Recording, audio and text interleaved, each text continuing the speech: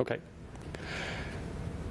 Welcome to the left group in the European Parliament and our press conference this morning on the situation of Brexit with the EU summit, but also the impact on the Irish Peace Accord. We're joined by, sadly online, by both our guests, Martin Schiedewan, who is the co-president of the group here in the European Parliament, but also a member of the UK coordination group, which deals with the fallout of the UK leaving the European Union. We're also joined from Dublin by Mary-Lou McDonald, President of Sinn Féin. We'll let them both say a few words and then we'll take questions from journalists. So if you need to ask a question, just go to Skype and type in the word Foxbox EP and then leave a message and we'll put you in the waiting room. Martin, I'll let you go. Yes, thank you very much, Ben, and welcome everyone to this press conference where we want to take stock of the state of play of negotiations ahead of the council meeting today and tomorrow. And I'm very glad that we have Mary-Lou McDonald with us today, leader of the largest party in Ireland, Sinn Féin, because we will set a special focus on the situation in Ireland. And as you can see, we all have to adjust to the circumstances we are living in nowadays. That's why both of us have to attend this press conference remotely. I hope that everything will work out fine, well with the technical challenges and things we have to deal with. All right, the left group in the European Parliament, GUE NGL, played an important role in putting the peace process on the agenda for the Brexit negotiations. And together with our Sinn Féin comrades, we made sure that the EU understood why border infrastructure wasn't an option in Ireland. And we, the left in the European Parliament, together with Sinn Féin, secured that the European Union committed to uphold the Good Friday Agreement in all its parts. And we were the first to propose the north of Ireland remain in the single market in the customs union.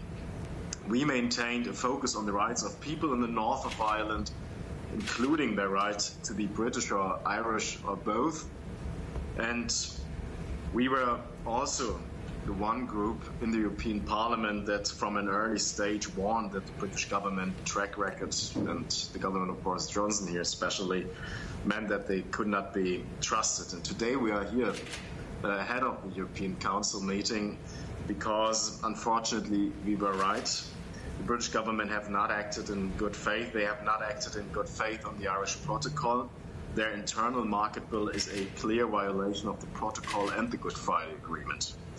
And they are not acting in good faith in the negotiations on the future relationship between the United Kingdom and the European Union. They have completely renounced the political declaration they agreed to along with the Withdrawal Agreement.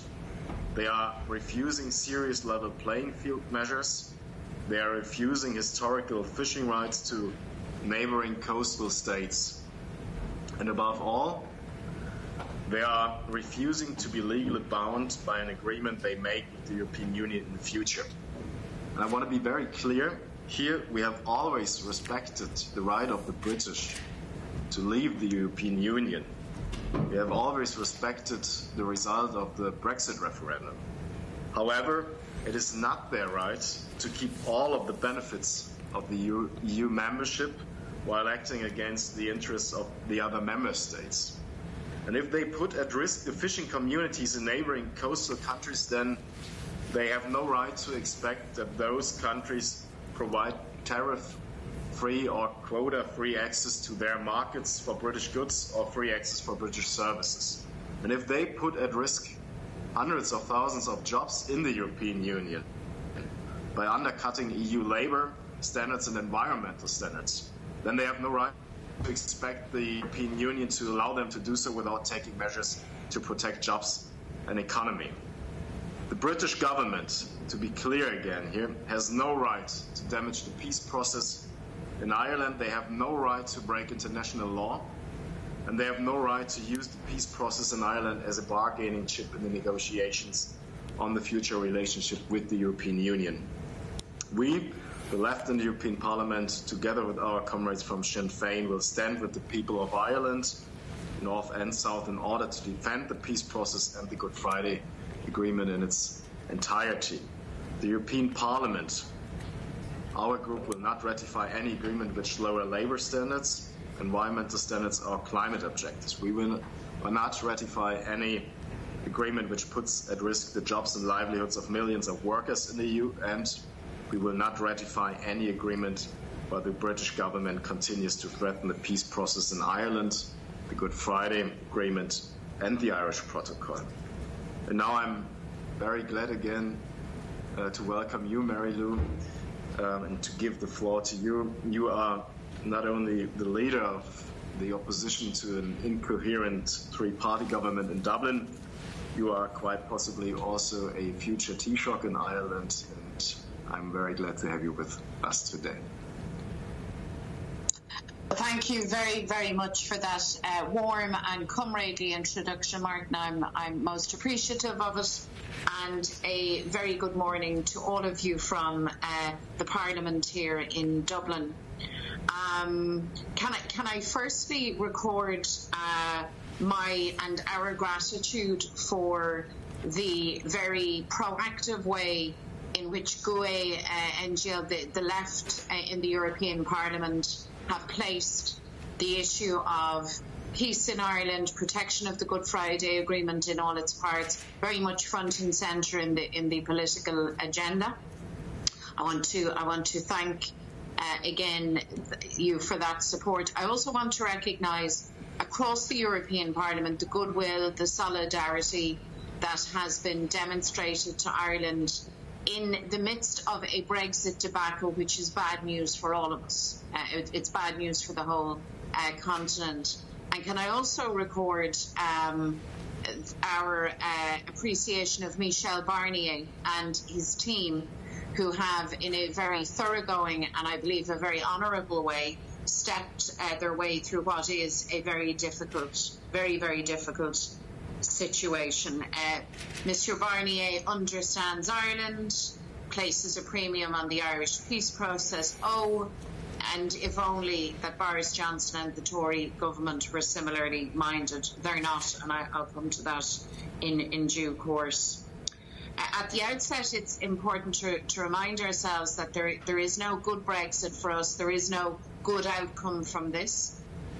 We absolutely respect the right of Britain if they wish to Brexit from the European Union. That is their right. Although I would say, and we have said from the beginning, that any critique of the European project, and there are many, I hold a critical view in very many respects myself, but it has to be said and recorded again that a Tory Brexit was not the answer and is not the answer to any of those important political and social questions.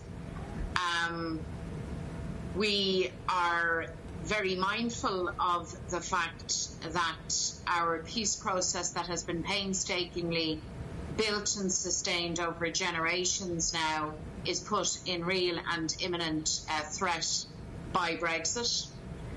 We are very determined that there cannot be any infrastructure of a border or any hardening of the border on our island. People should know and recall that our island now is almost a century partitioned.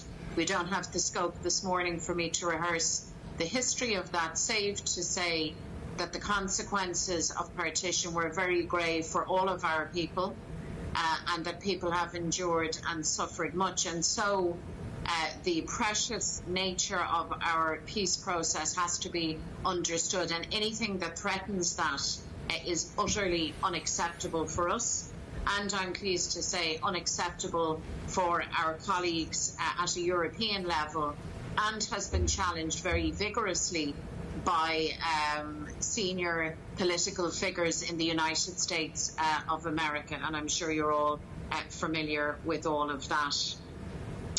The agreement that was struck and the understanding that was reached has been that the Good Friday Agreement will be protected, and as Martin has critically said, in all of its parts.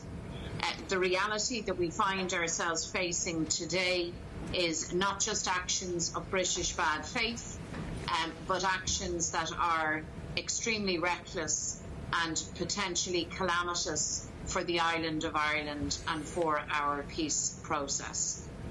Boris Johnson, the serving British Prime Minister, said to his own Parliament and his own people that he had reached and achieved a deal that he called oven ready. He seems to have changed his position on that. The British system is advancing and has advanced legislation which they tell us breaches international law, and they seem to be intent on proceeding with that. I'm very pleased that the European system has instigated legal proceedings against Britain in that regard. I think that has to be pursued, and I think the British government and British Prime Minister has to be convinced to step back from that very, very dangerous precipice and not to place in danger the Good Friday Agreement, the stability and the economic safety and security of our island. I want to also remind you that people in the north of Ireland didn't vote for Brexit. In fact, they voted to remain.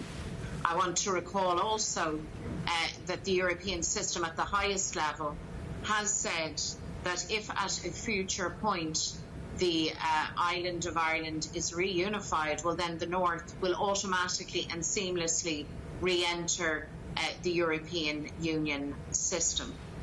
The border in Ireland now, because of Brexit, I believe, is no longer just an Irish problem. This is now truly a European problem. Our border is vast, it's porous. In some circumstances, in many circumstances, you can have farms where the farmer might live and reside on one side of the border, but the land that they farm could cut across both jurisdictions. You have countless thousands of people, hundreds of thousands of people who live, who work, who seek out treatment and services and education on either side of the border.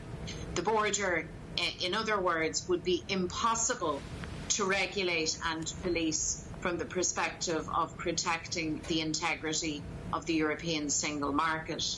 And we don't want Ireland to become a conduit or a dumping ground for counterfeit goods or substandard products. Moreover, we don't want to be caught in the crossfire of a British manoeuvre to run down social and environmental standards in a race to the bottom that they very well may pursue post-Brexit. But above all else, above all other things, we cannot tolerate a situation where the political and social stability that we have achieved on the island is undermined. For decades, border crossings and roads on our island were closed because of the conflict that ensued for a very long time. The most tangible, I suppose, and most powerful metaphor for peace in Ireland has been that we have dissolved that border and that there is now free and open movement right across our island. We cannot concede on that. And therefore, we ask the European system in all of its parts to retain that position of solidarity with us, not to blink and not to give way to Tory bad faith, but rather to stand our ground collectively. The Good Friday Agreement contains a provision for a referendum on Irish unity, and those of you who know about my party, Sinn Féin, will know that we are the party of Irish freedom and unity, and we work every day towards securing that referendum and winning it, and actually resolving the problem for all of us. In other words, removing the border. That possibility is provided for within the Good Friday Agreement, and I believe we will have a referendum in the years to come. And of course, it is our job through preparation and goodwill, effective dialogue, and creative and dynamic politics to win that referendum. So I'm very glad to be part of this press conference this morning, and I look forward to your comments and your questions. And thank you again, Martin, for the warm introduction that you have given me. Thank you both. Thank you, Mary Lou, and thank you, Martin. Of course, this press conference takes place because the EU summit starts today and Brexit is very much on the agenda. But today, 15th of October, was supposed to be the deadline that Boris Johnson had set himself, but it looks like nothing will come by. If you have any questions, you can Skype and Foxbox EP, and we'll put you in the waiting room. But in the meantime, I see one question here. Catherine Fior. Hi, Catherine Fior, EU reporter. My first question is for Martin. You've said that you don't want to see any compromise on fishing and things like that, but given whether the UK position, it may be in bad faith, it may be very lamentable, but we still have to deal with them. And if there is no compromise, then there's no deal. And if there's no deal, then the border will be a very hard border, which is also something that you don't want to see. So I'm just wondering, is there any room for compromise there, given that the consequences would be a very hard border? And more generally, can you just tell us a bit more about the view within the Parliament's liaison group about the situation and really the lack of movement from the UK? And if I may, a couple of questions for Mary Lou MacDonald.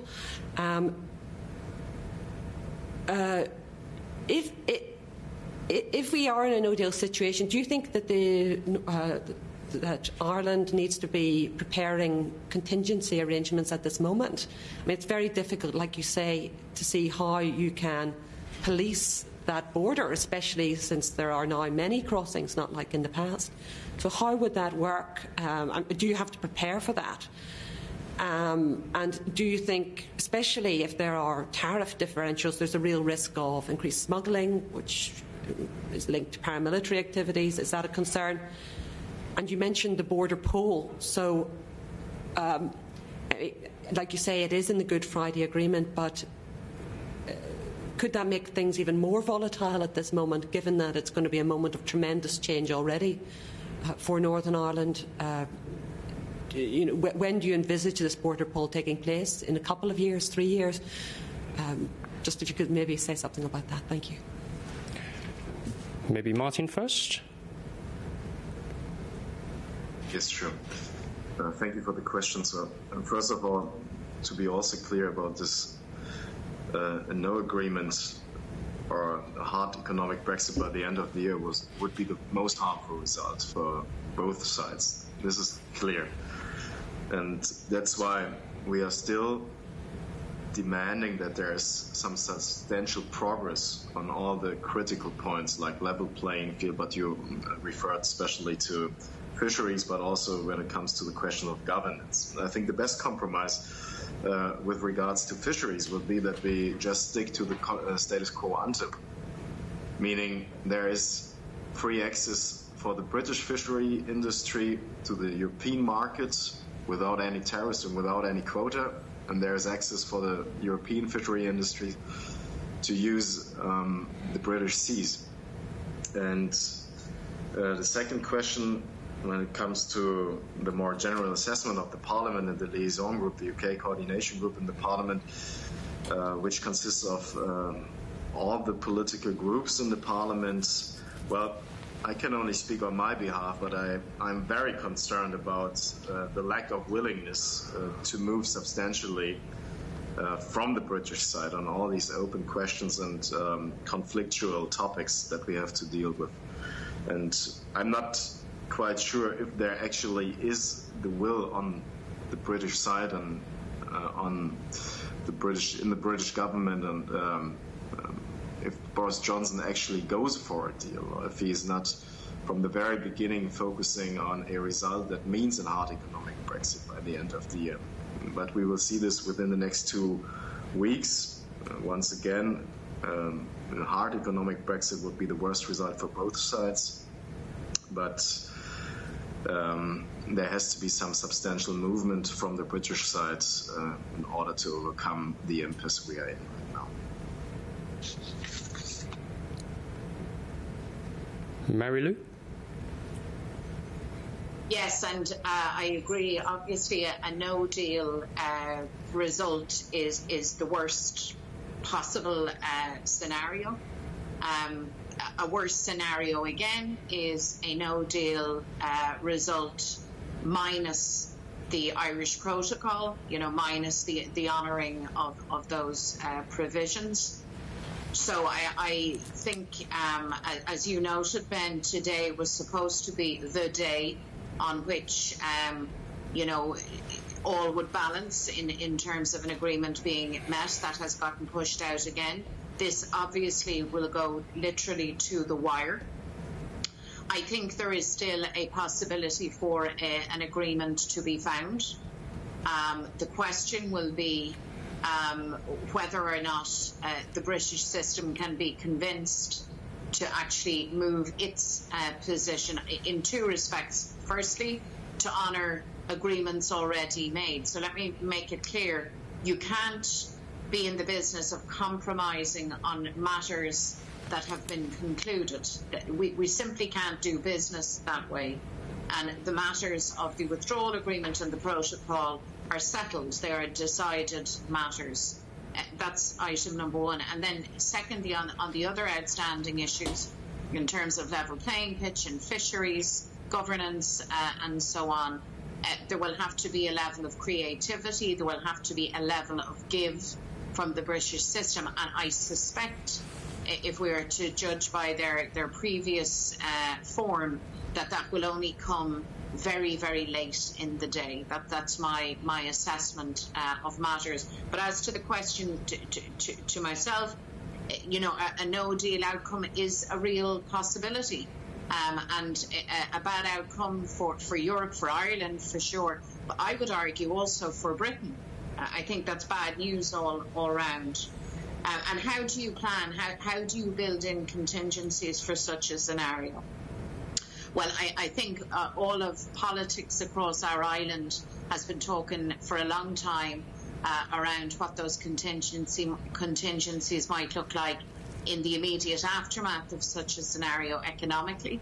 We had a budget here in Dublin, which was a matter of some controversy, but certainly for all of us, from whichever political perspective we were coming from, we all laid out our proposals and our plans, mindful of the possibility of a no-deal Brexit. So to some extent, that has been factored into the political planning. But I think we are in such unprecedented times that there aren't precise contingencies that can be put in place.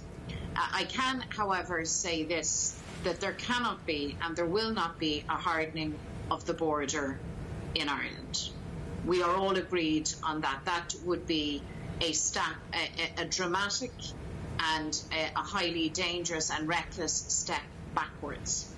So in a scenario where we have a no-deal situation, I believe that we would have to seek and secure derogations from the European system to allow free and open trading across our island, to see off the real threat that border infrastructure would pose.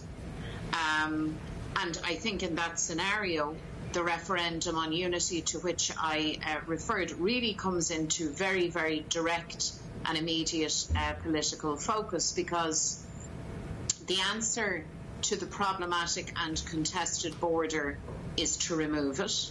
The answer to the fact that Irish people voting in Ireland, in the north of Ireland, voted to remain, and some British people too, by the way, is to allow for a choice for many people, not just for a partitioned Ireland or a united Ireland, but whether or not which union actually serves your economic, your social and your political welfare, the UK or the European Union. And those are very, very live debates, by the way, in Ireland at this time.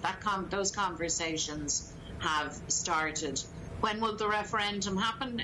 For me, as soon as we are prepared to hold it, and by that I mean that there is clear preparation work that needs to be done.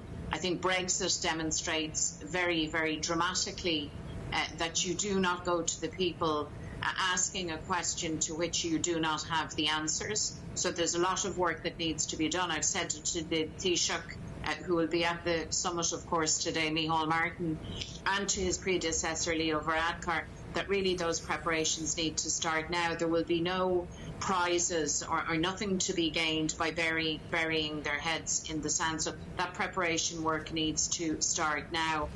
But certainly, in the event, and I hope it's not what happens, but in the event that we have a hard Brexit, a no-deal Brexit, a disorderly Brexit, well then certainly I think that will put further impetus and pace into the necessity for the referendum. Thank you, Mary Lou. Martin has to go to a meeting now, but if there are any follow-up questions here. Very short question. Catherine, go on. Yeah. Maybe just to Mary Lou then, okay. if Martin has to go. Well, maybe if Martin could answer, I'd be grateful. But Michael Gove has said that the provisions that are in breach of the withdrawal agreement are there as a safety net. This week, Simon Coveney said that he thinks, and the other ministers believe, that if a deal is reached, those provisions will have to be removed. Is that what you will demand? Is it enough that they just become redundant and unused parts of the law, or will you insist that they be removed from the statute books in the UK?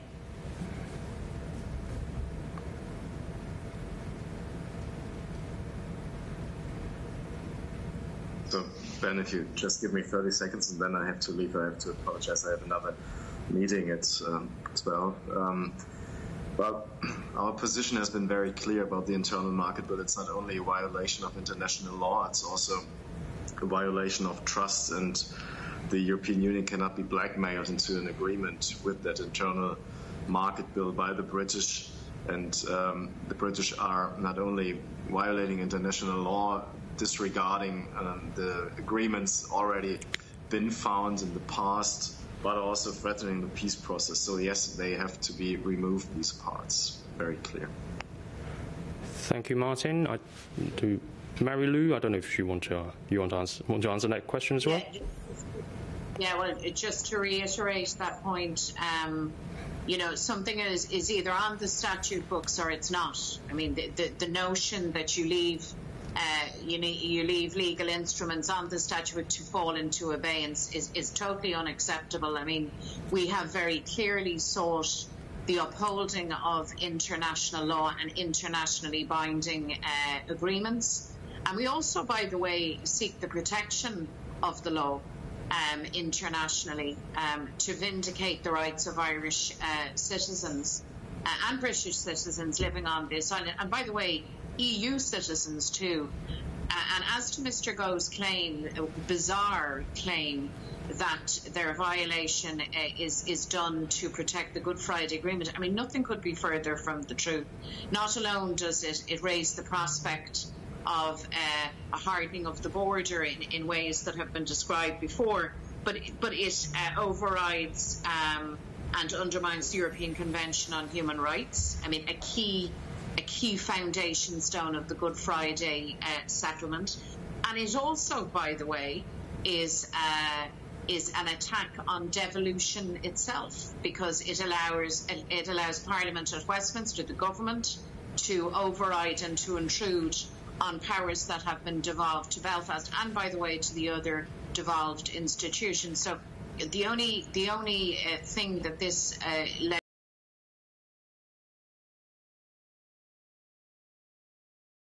interests of Tory Brexiteers and English nationalism.